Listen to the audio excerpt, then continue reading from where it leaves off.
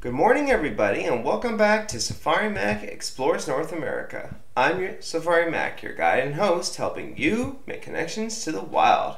Well, ladies and gentlemen, I hope you've been doing good this week, and I hope you're ready to continue with part 2 of the American Beaver. So if you're ready, I'm ready. Let's just get right back to our furry little friends of Vermont's rivers, lakes, or wherever aquatic home you want to call. Now, let's talk about the wild things. Now, first of all, to explain this wild thing, we have to look at ourselves for a minute. We humans like to think of ourselves as highly unique, right? Cut off from the rest of the animal world. But really, that's just not true, because we really are just another animal. What makes us, one thing that does make us kind of special is that we are able to alter our habitat to make it more efficient for us. So we clear away land for farms. We cut down trees for lumber and such, like anything, right? Beavers are kind of similar like this. In fact, if we want to think about it long and hard enough, beavers are kind of like considered to be the second known animal that can change a habitat for the betterment of its own environment or for its own survival. Now, of course, we know beavers have these really huge incisor teeth, and they continuously grow. So to prevent their teeth from getting too long and from having problems down the road, that's why they're constantly always having to look for hard things to chew on, like bark, as a way to kind of naturally grind down their teeth. And finally, believe it or not, we know that beaver dams are pretty big, right? In fact, a number of beavers working together can actually help create dams. In fact, this dam here, which I haven't revealed the location, this is somewhere within Alberta, Canada, and this is measured to be around 850 meters long and is thought to have been worked on by many different generations of beavers since the 1970s. So can you imagine how big that must be? 850 meters. If you do the math, that's quite a lot of feet. Now, ultimately, in the past, we need to talk about their past and their present problems. Now, in the past, animals have always been kind of naturally hunted for food, to have them be removed from an area, or for their pelts, right? And of course, beavers were no exception. The beaver, because this animal spends most of its life, parts of it in really cold waters during the winter. As a result, it grows really thick fur that at first when you feel it, it feels so pleasing to the touch. So as a result, beaver pelts were highly sought after by hunters and trappers that would make very luxurious items like this fur coat or even hats. But back in the day, before we learned any better, as a result, unfortunately, beavers were almost hunted to extinction. Now, thankfully, that both in North America and in Europe. Now, thankfully, of course, we've managed to cut back on it, and as a result, beavers have managed to make an amazing comeback, right? Thanks to such great conservation efforts. However, unfortunately, beavers still face problems today, such as habitat loss, as well as the pollution of their rivers, as well as just continuous human-animal conflict. So, I mean, why? So, what do I mean?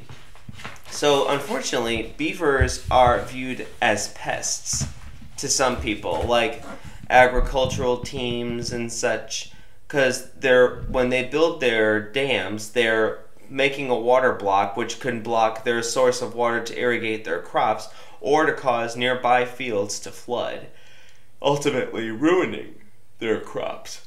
And of course, that's just not good. Now, it's not their fault, of course, but we don't want it to, but we both have our ways to make. We have our livelihoods to keep in order. But now, there is a way that we can coexist. First of all, I want to show you a little diagram about, this is a stream that was without beavers. As you can see, the stream impacted the groundwater, the vegetation really relies on this groundwater, and as a result, more fires burn hotter. Now here's what it would look like with beavers. As you can see, the beaver ultimately is like the ultimate reset mechanism for water ecology, or just our aquacultures, if you want to call it like that, because as you can see here, the plants during the drought are able to drink enough water and keep themselves alive, and even during burnings they're not as affected as those without beavers.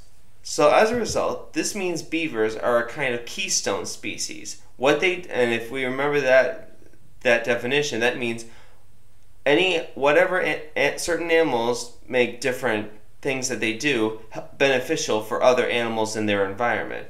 Can you remember another kind of keystone species? If you guessed elephant, that's right.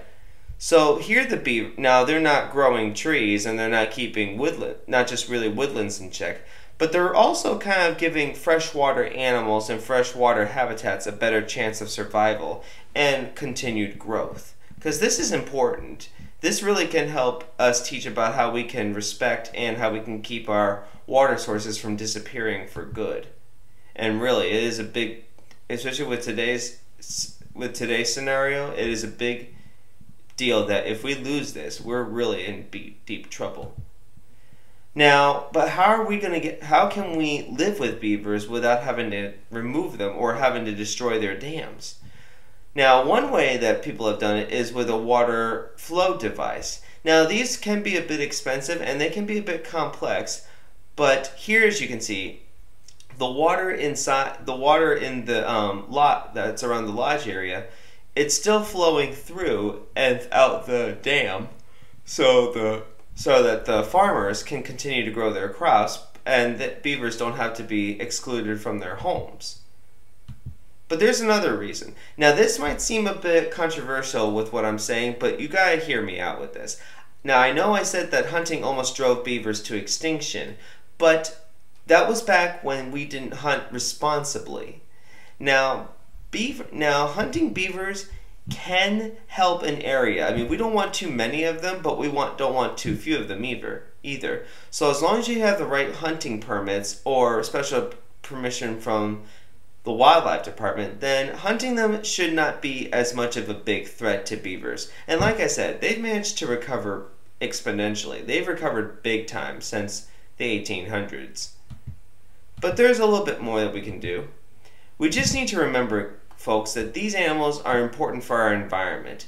As a keystone species, as a regulator for freshwater habitats, if we can learn to coexist with these animals and not have to kill them, or only to kill if it's absolutely necessary, then we can all learn to better coexist with this industrial mammal of North America. Well, ladies and gentlemen, I'm afraid that's all the time I have for today, and I want to thank you all for joining me once again for part 2 of the American beaver. But now, for next week, prepare yourself. We are leaving the United States for a little while, and we are going up to Canada to search for a very elusive creature, the Canadian lynx. So now what we're going to do, we will return to North America, but for right now, I am intending to travel a little bit up to the North Pole, where we can explore some Arctic animals in addition to other creatures of North America. So we'll stay on the North American continent, but we're just going to take a little side trip to the Arctic. And until then, as always, be sure to hit that like and subscribe button. Check out my other content for more information. If you have questions about animals, or if there's an animal that you want me to uncover in the future, feel free to send me an email, which you'll find the link to down in the description below. And check out my Facebook page for conservation messages, as well as tips that you can share with others at home and what you can do to better our world, especially in your own backyard. But until next week, this is Safari Mack, and I will see you all out there. So long.